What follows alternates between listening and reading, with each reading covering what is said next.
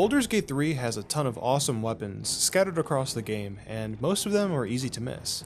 In this video, I'm going to show you guys how to get one of these weapons that you can get early on in the game, that will take you all the way through Act 1 and even into Act 2. This weapon is obtainable so early on that I bet a lot of you probably missed it. The weapon I'm talking about is the Everburn Blade, an awesome fiery two-handed greatsword that is perfect for any fighter, barbarian, or paladin character.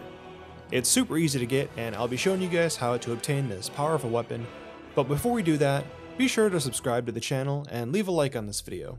So the first thing you guys are going to want to do is obviously create your character. This does tend to be a little bit easier if you're playing something other than, let's say, a cleric, however it really doesn't matter. Once your character is made, the first thing you guys want to do is go into the second room and take the elevator pad up. There will be a corpse laying on some table with its brain exposed.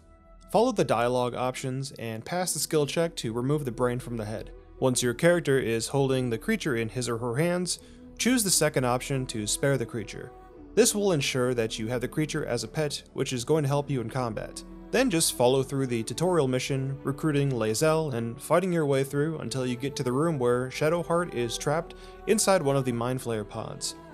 Ignore Lae'zel and try to find a way to get Shadowheart out of the pod. The most simple method here is to go into the next room and loot a rune off of the dead Mind Flayer, which is going to use to unlock Shadowheart's pod. Once she is free, she will join your party. And now that you have your group, head into the next room and wait for the cutscene. Once the cutscene is over and you've spoken with your party, hit escape and change the difficulty to Explorer. This will make the boss fight incredibly trivial.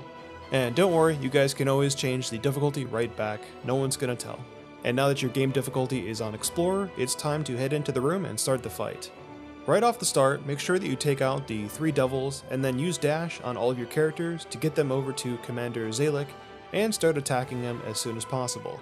The trick here is to kill him and loot the weapon and then run over to the other side of the room and click the console within 15 turns. So now basically just have all of your characters take turns whacking at him until he dies. And this is why we turned it to Explorer mode, because it's going to make this fight a lot easier. Once he dies, if the Mind Flayer is still alive, he's going to turn on you, so make sure that you kill him off too. And one thing to keep in mind here is that there's actually an achievement for killing Commander Zalek, but you do not get it if the Mind Flayer gets the killing blow on him. So if you guys want to get this achievement, you need to make sure that you are actually the one that kills him. Once Commander Zalek is killed and the Mind Flayer is dead, make sure that you actually loot the sword off of the guy's body before you go over to the console and activate it. And as you're heading over to the console, 3 more ads will spawn. I always just click dash on my characters and just run them right through them. But if you have plenty of time, you can always stop and kill them. It's up to you. And one last thing is to remember that if you have Lae'zel loot the sword, you actually won't have access to the sword until you get her to join your party later on in Act 1. So I would always make sure to have at least Shadowheart or your main character be the ones to loot the sword. And that's where we're going to wrap up this video. If you guys got something out of it, let me know by leaving a like and subscribing to the channel. And if you didn't like it, well, I appreciate you staying this long. Thank you so much for watching my video. I'm still Solo, and I'll see you guys in the next one.